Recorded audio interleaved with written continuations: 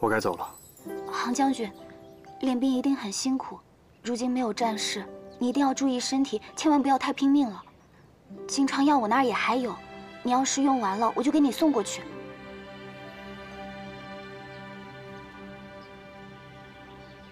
对不起，是我多管闲事了。你带兵这么多年，肯定什么都知道。你不结巴了？啊？第一次听你不结巴，一口气说了这么多话。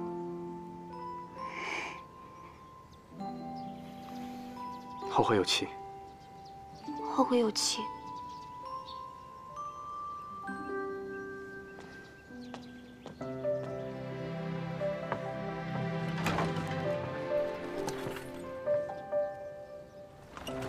这。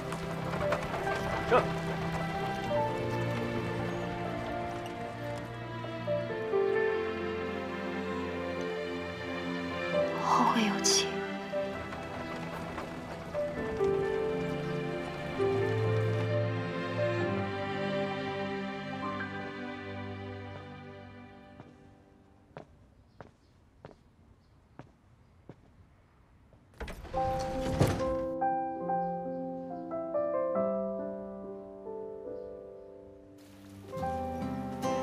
杭将军，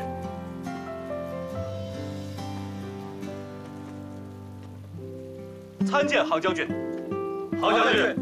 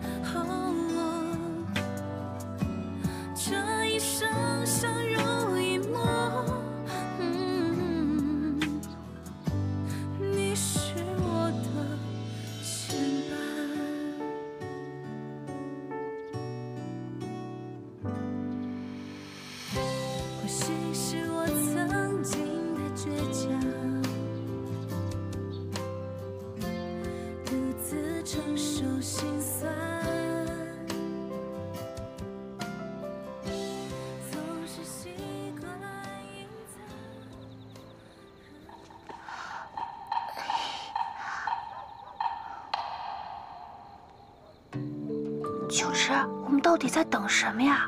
还记得我让蒋善君写的那封信吗？你说写给幕后主使的那封？离开青州之前，我已经用他的信格记了出来。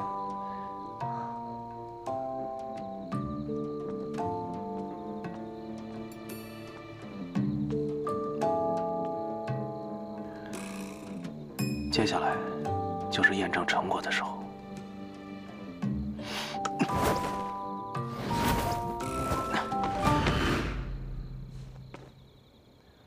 小的没能顺利完成任务，请您恕罪。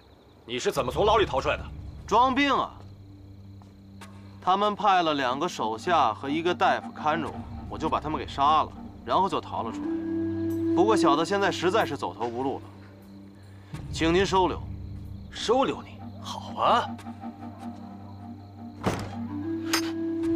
干啥呢？装神弄鬼，还让不让人睡了？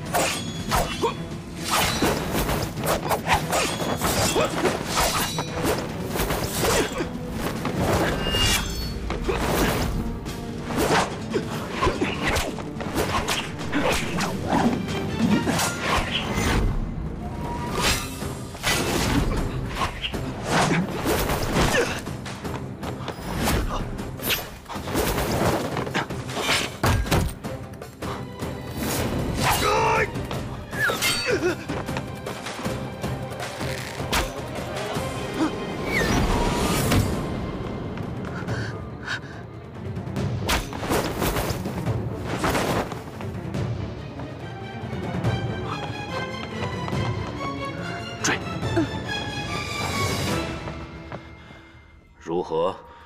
确实不是那个假的，而是圈套。对方有2个人。可否看清两人面目？夜里太黑了，但一个使鞭子，一个用弹弓。罗秋池，文人卷。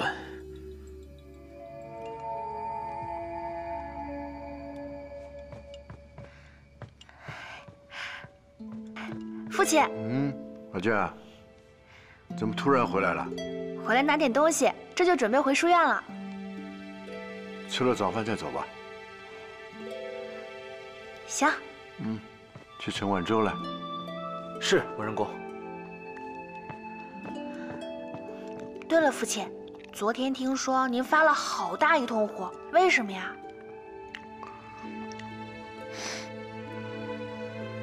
还不是那个陆行云啊！哼，你说他走就走吧，是不是？他走了呢，还拎了我一瓶上好的女儿红。你说他有没有规矩啊？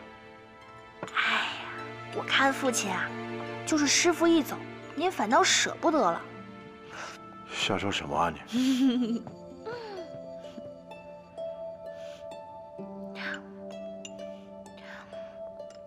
父亲，那个文书一事查得怎么样了？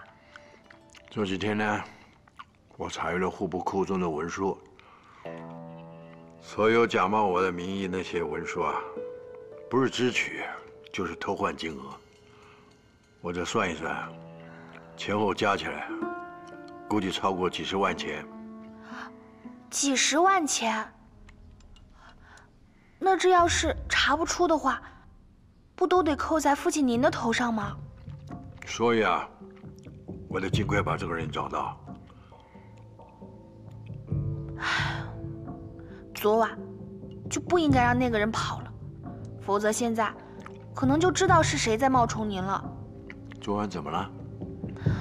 昨晚洛秋池假扮成张和亮，说自己成功越狱，引来那个人的手下。本以为我们能抓住他的，结果一不小心还是让那个人给跑了。这么危险的事，他竟然带上你去，这简直是胡闹嘛！他。哎，父亲，您别生气。再说您看我这不好好的吗？一点事儿都没有。要有什么事，我还饶得了他吗？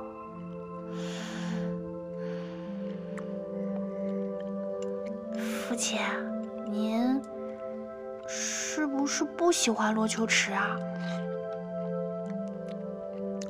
没有。啊，那就是喜欢啦。没有。您不会是在记恨他误会您的事儿吧？你父亲我是这样的人吗？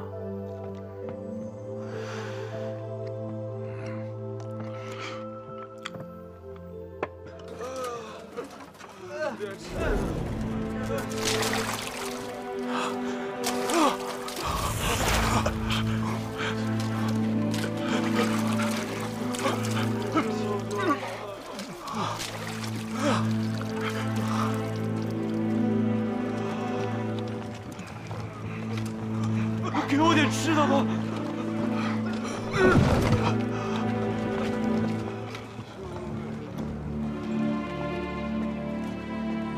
老板娘，来2个饼。好。秋池，你刚刚为什么不让我帮他？他那么可怜。你的饼。哦，慢用啊。谢谢。小姑娘，来看看啊。你帮了他一顿，那下一顿呢？给我来2个饼。你帮了他一个人，那其他的灾民呢？你有想过吗？稍等啊。可你刚刚不还给他买了个饼吗？又有什么区别啊？那不一样。我给他买饼是救他的命，你给他一袋钱，那很可能就要了他的命。为什么？下次再来啊。我给他一个饼，他吃完了也就吃完了。但如果你给他这么一大袋钱，他就会被一些有歹念的人追。好一点的可能会哄骗他，但恶劣一点，慢走啊，姑娘。很可能会毒打他，甚至可能把他打死。像他这种没亲没故的小孩，就算死在大街上，也没有人会多看他一眼。你拿好啊。秋池，你是不是又想起你小时候了？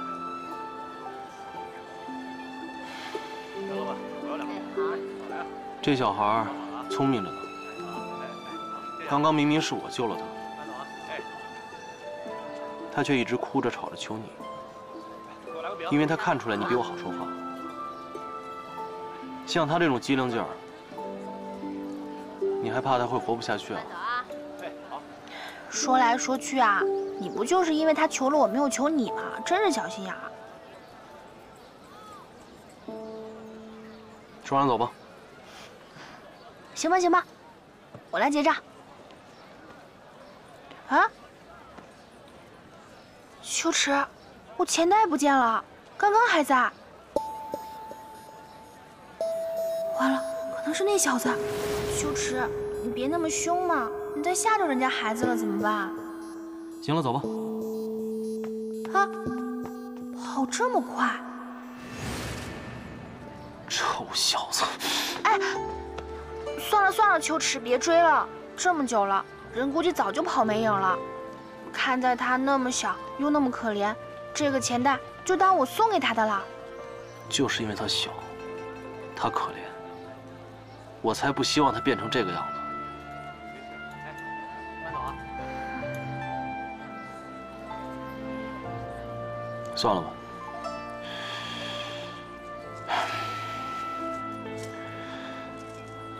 放过他。老板娘，结账。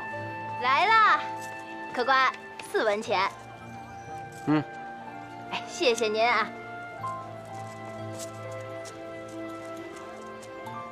走吧。啊，等等，新出锅了饼哎。儿子，你可以呀，给父亲争气了。谢谢父亲。不错不错。嗯。哎，小妹。父亲，哥。哎，清河，先见过新上任的仓部主事。哥，你升职啦？那是。哇，父亲，你这次肯定花了不少钱吧？啊，小妹，来，哥告诉你花了多少钱。过来过来，让你个小丫头胡说。哎呀，父亲，你看他又欺负我。青草，咱们家是先开始花了钱嘛，但是架不住青草，勤奋刻苦，恪尽职守，积极向上，是吧？这你从去年7月进入到户部开始，到现在这才几个月呀？父亲，7月到8月是1个月，8月到9月是2个月。行了行了，儿子，别算了。总之啊，是好样的啊！谢谢父亲。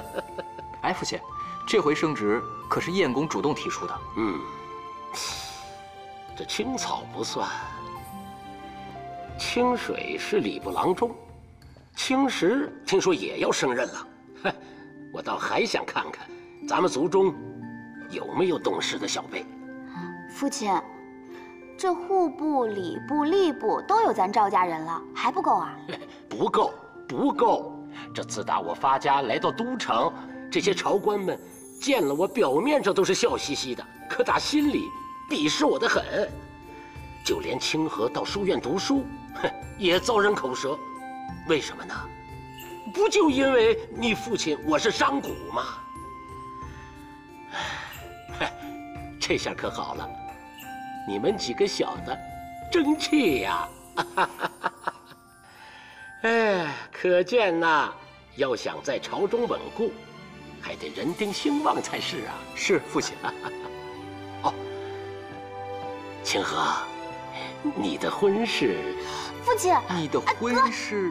那个，我还要去上课，你们先聊，我先走了。哎，清河，你别跑啊，还没给你找如意郎君呢。这孩子，父亲，最近户部比较忙，孩儿也先告辞了。啊，好孩子，不愧燕公这么提携你，快去吧。是父亲啊。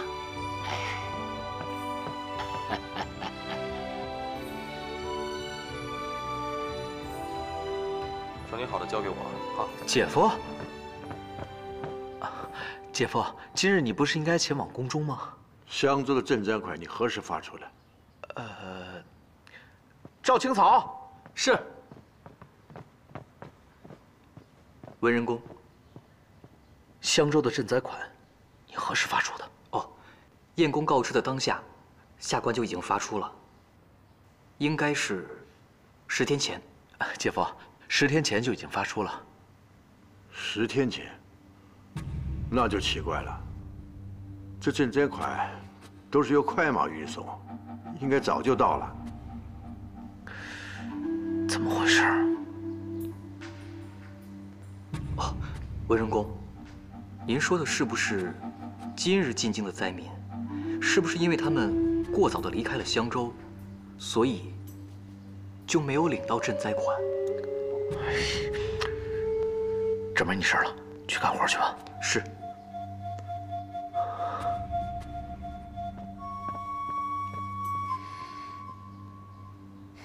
这几天啊，你多注意一下朝廷的消息，我相信很快就有命令会挪一笔赈灾款来救济那些灾民了。啊，是。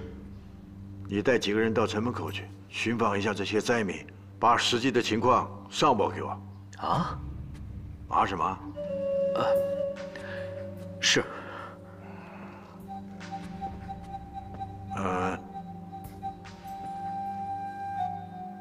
必须亲自去。是。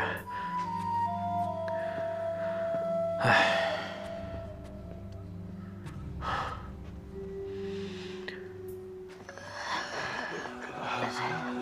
慢点儿。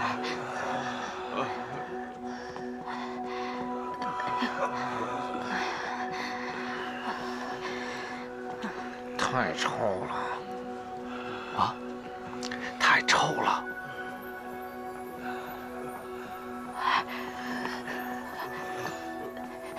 咱们回去吧。求求您了，行行好，给点吃的吧。行行好，给点吃的吧。钱啊！哦。哎呀，谢谢公子，谢谢公子啊！谢谢公子，谢谢。要说多谢燕公。谢谢燕公，谢谢燕公。是我。谢谢燕公，谢谢燕公，谢谢，谢谢。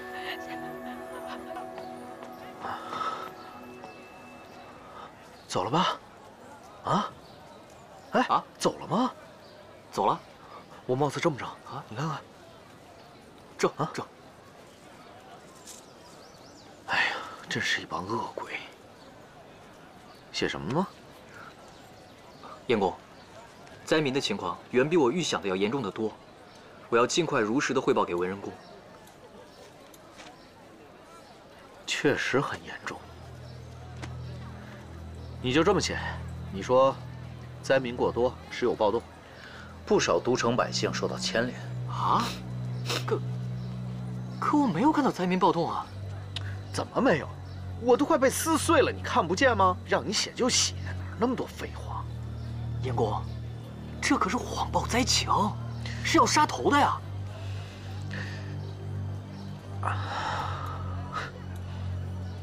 你想不想帮他们？想。你要不这么写，朝廷怎么给钱？朝廷不发钱怎么帮他们？哦，原来如此啊！学聪明点儿。是。哎呀，走，走啊！哦，什么呢？退出去！都给我出去！出去！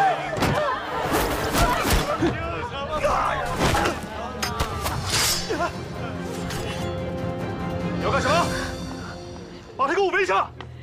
都围上，快！住手！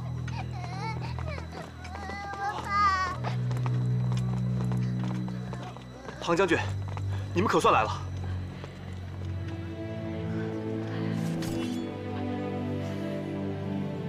你们这是干什么？哦，把这些乞丐都赶到城外去。什么乞丐啊？他们都是灾民。听见没有？这是灾民，谁让你们这么做的？可这是宫里下达的命令。我现在进宫一趟，你们在这给我挡着。将军，挡谁啊？任何人，只要有人动手，就给我抓起来。出了问题，我杭如雪负责。是，杭将军，这上。这个张大人说的是啊，日后再商议啊。这个商来商去，再行斟酌。康亲王，杭将军，不在城外守着，怎么来这里了？灾民也是我朝的子民，如今他们有难，我们身为朝官，理应好好安顿。杭若雪啊，你身为将军，只管带兵打仗，完成朝廷指派的任务即可。至于制定什么任务，那是我们的事，不是你该管的事。所以你们的任务，就是置本朝子民的生死于不顾吗？洛秋池，你个小小的书生，不过得了陛下的一个玉牌，竟敢对本王出言不逊。哼，康亲王是真的觉得我出言不逊，还是被我说中了，恼羞成怒啊？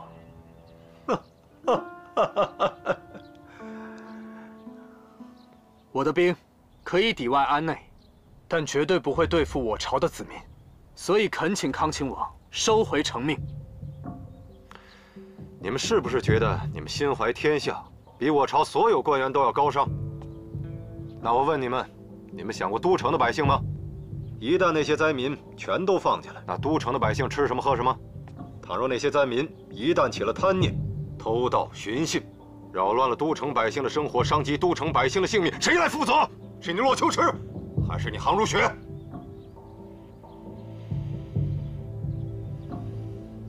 为民请命，不能光靠所谓的善良正义，满脑子鸡血横冲直撞，那不是官，那是毛头小子。哼，我们走。等等，你口口声声说是为都城的百姓，但你可否问过，都城的百姓是否愿意接济灾民？为官可以不善良正直，但为人可以。我警告你们啊，但凡我在城中看到任何一个灾民，我拿你们俩试问。康亲王，你我素未谋面，你居然能一眼就认出我？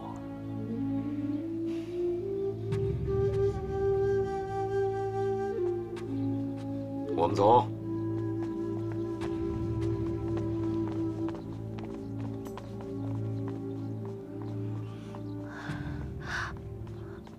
秋池，这下可怎么办啊？想让康亲王收回成命，已经不太可能了。先回去从长计议吧。我倒是有一个办法，绑了康亲王，严逼他更改政令。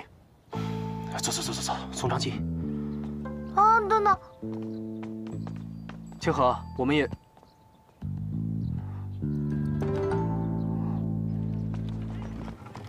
来，这边。来，跟上啊，这边。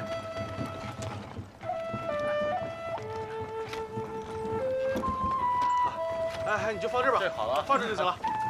姐姐一会儿去给你找吃的。嗯，来，清河，谢谢啊。清河，帮忙，来这边。好，这都是你安排的啊？时间仓促，还是有些简陋了。我知道你在上课的时候说过。助人为乐绝不是钱能解决的，可是你们可以和康亲王据理力争，可以保护他们，而我除了钱，实在不知道能帮上什么忙了。哦。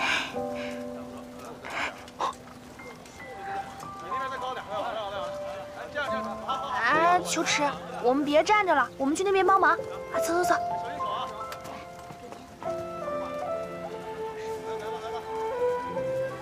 你是不是觉得？以我的能力，没有办法处理这件事情。不是的。不是。是，但我绝对没有看不起你的意思。我杭将世代为将，我从来没有怀疑过朝廷的命令。但今天，我有点不太确定了。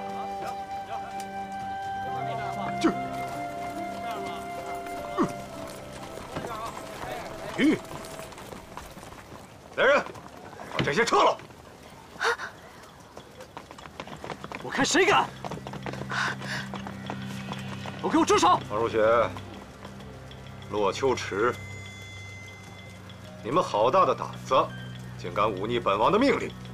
我们并没有违抗你的命令。你看这灾民都在这儿待着呢，这不正如你所愿吗？黄如雪，你身为朝廷命官，也跟着他们胡闹？康亲王误会了，本将遵从指令，把守城门，不会放任何一个灾民进城，也不会让任何人出城驱赶他们。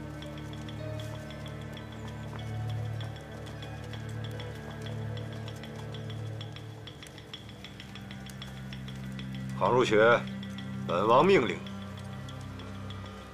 把他们赶走，越远越好。水怎么这么黑呢？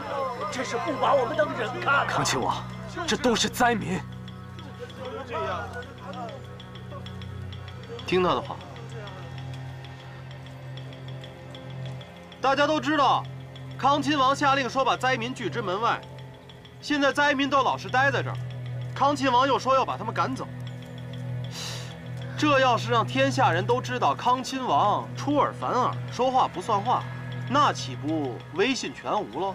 就是，这什么官啊？威信啊！说话也太坏了，这也算个官啊？这能有什么？说话不算数啊！不是这样啊！你以为我怕你？就是嘛！少说那些废话，我还是那句话。 倘若我在城中见到一个灾民，影响了城中百姓的生活，我拿你们几个试问。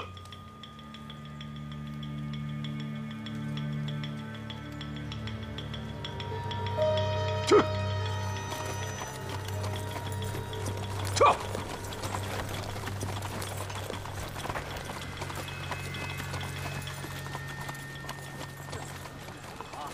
接着干，行了啊！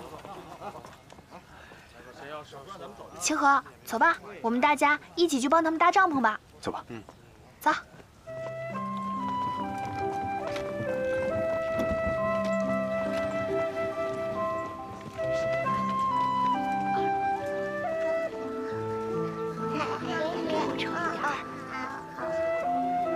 这个那好，好，谢谢。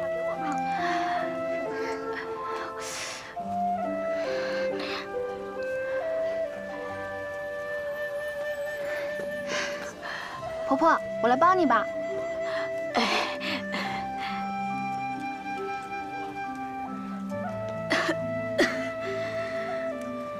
娘给您喝。娘不饿，你快就喝了啊！趁热快喝了。嗯。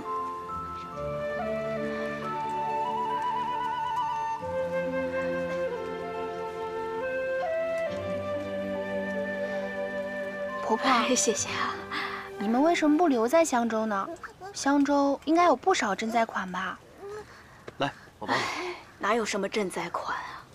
发到每户的手上，不过巴掌大的馒头而已。我们这些人哪儿够吃啊？可我明明听父亲说，应该有不少赈灾款的呀。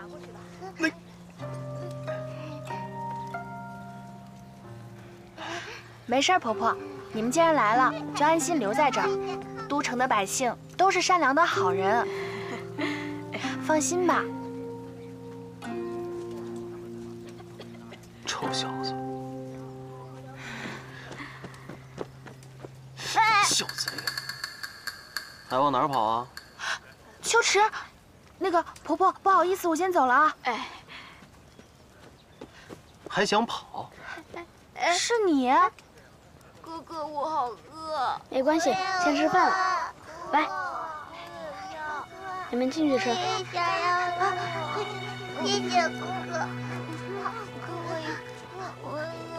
拿点干草过来吧。来，你们两个来帮忙。好。好吃。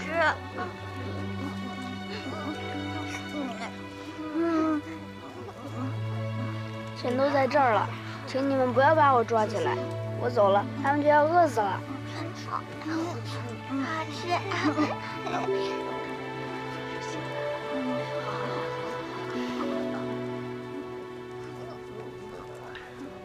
藏好了啊，别被别人看见了。记住啊，不是我给你弄。哎，谢谢哥哥。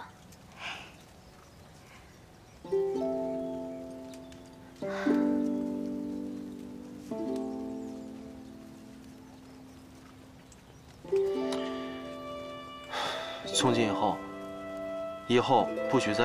哎，小弟弟，你怎么了？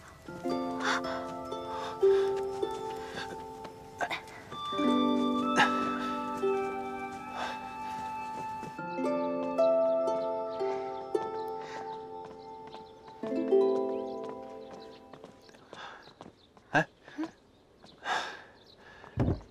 累了吧？休息一会儿。秋池，你是不是累了呀？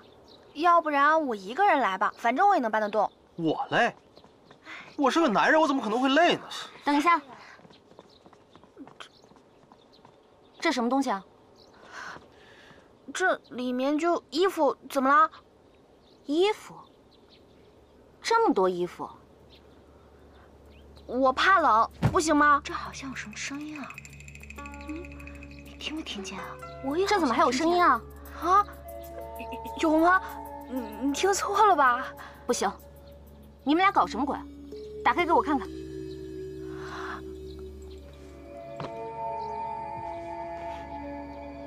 看什么呀？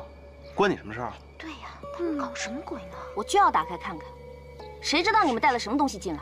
要是有什么见不得人的东西，我必须得知会思成一声。给我打开！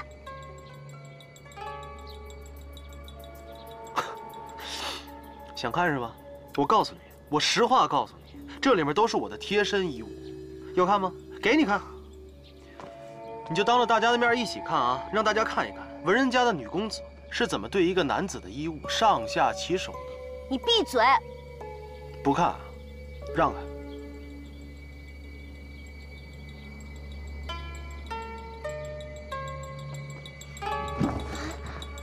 这，我真的听见了。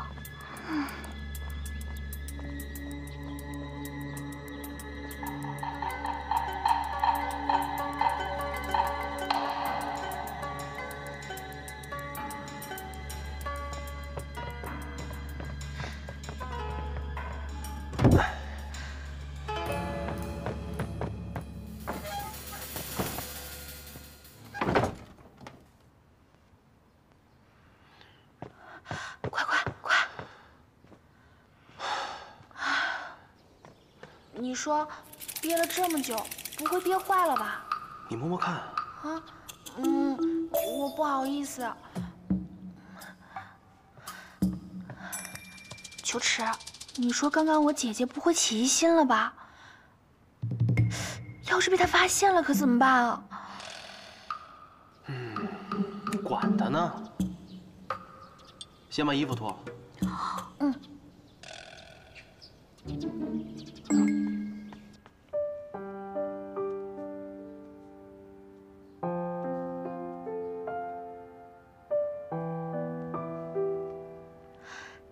小弟弟，你醒了，还难受吗？我没事，谢谢姐姐。别装可怜啊，我不吃这一套。秋池他是真的难受，真难受。谁知道他是不是怕我追究他偷东西的事儿？小弟弟，你别害怕，告诉姐姐，你叫什么名字？我叫小战。小战。那你再乖乖睡一会儿好不好？可我的弟弟妹妹们……放心，姐姐都给你安顿好了。乖。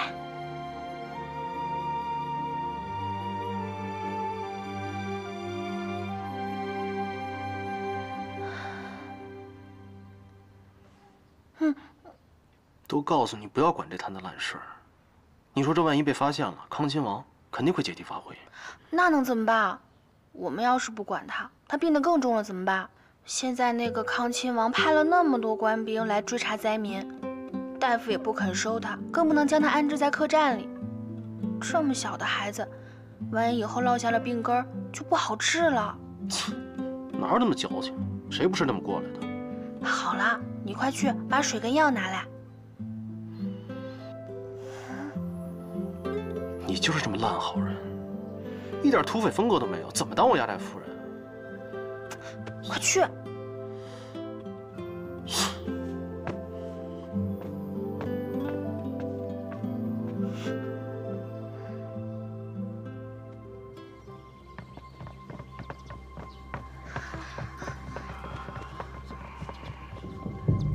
人君，开门！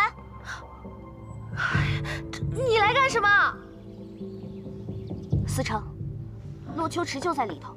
洛秋池和文人卷2个人罔顾校规，行苟且之事。文人叔，在事情没有搞清楚之前，不可妄下结论啊。宣博士，他不敢开门，便是心里有鬼，这已经是摆明的事实。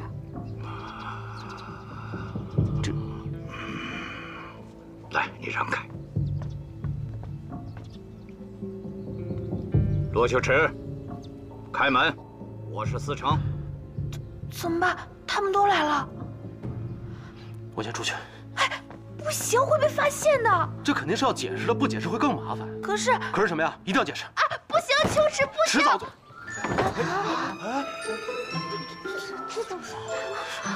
思成，罗秋池，这文人卷怎么会在你的房间？你跟大家说清楚。就是，怎么来他的房间里？这都什么时候了，还不如实的说啊！是啊，我相信你们啊。说实话，快说呀！我们，你们是谁呀？啊！你们孩子都这么大了？哎，欧阳博士，没有，你们千万不要误会。事情是这样的，我们发现小站的时候，他已经病得很严重了，但城郊帐篷的环境实在太差，而且根本就没有人照顾他，所以我们就想着先把他带回来，让他安顿一下。既然如此，为何不把实情告诉大家？因为朝廷已经下令，不准任何一个灾民进入都城，说他们身上不干净。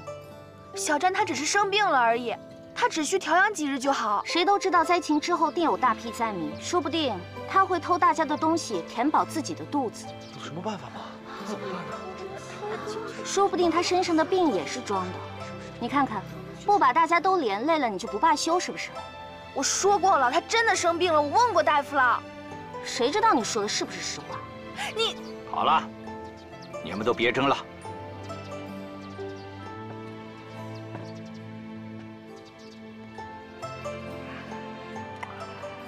我知道，你们这么做都是因为好心，但是思成是朝廷命官，我总不能视朝廷的法度而不顾吧？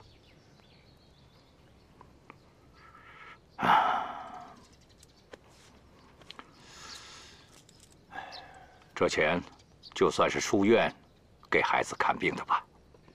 可是思成，拿着，给。谢思成。但是，这个孩子必须离开书院。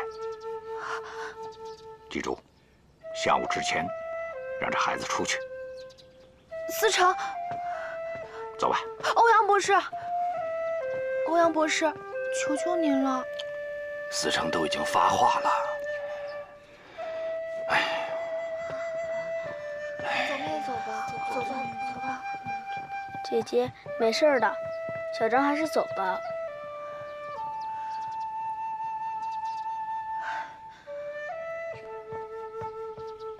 秋池，你说这可怎么办啊？哎，秋池，思成，秋池啊，你什么都不用说，此事绝无商量。学生不是来与您商量的，我是来告诉您，这孩子我管定了。骆秋池，自你进书院以来，先是跟书院的学生们闹纷争，后来又在文人公的寿宴上跟文武官员结怨，现在还想公然违抗朝廷颁布的禁令吗？秋池，你是要可考入仕的，你这样事事与朝廷作对，这对你将来到底有什么好处？思成，学生这不是在与朝廷为敌，而是在与不公为敌。您近日可曾出过城门，见过外面的灾民景象？他们现在连解决温饱都是问题，而我们却在这里谈笑风生，高枕无忧。你说的这些事，不是靠你我一己之力就能够解决的，所以就要助纣为虐吗？司城，您可曾记得您跟学生说过的话？你们身为读书之人，想要救世济民，那就是科举、入仕，以你们所学治理民生。我们的职责，就是要把你们培养成一个个都能为民做主、为民做事的好官。学生以为您是司城，您教我们，是希望我们将来能当一个济世救民的好官。可现在，您因为区区一道禁令，就罔顾一个孩子的生死，您叫学生如何信服啊？您天天读圣贤书，口中说着为善之道，现在需要您解救的灾民就在您眼前，您却装着视而不见，您叫学生如何信服？既然司城不愿意帮助，那学生也不勉强。这个孩子，我会自己安置好。梨花开，梨花开，风中翩翩飘满山。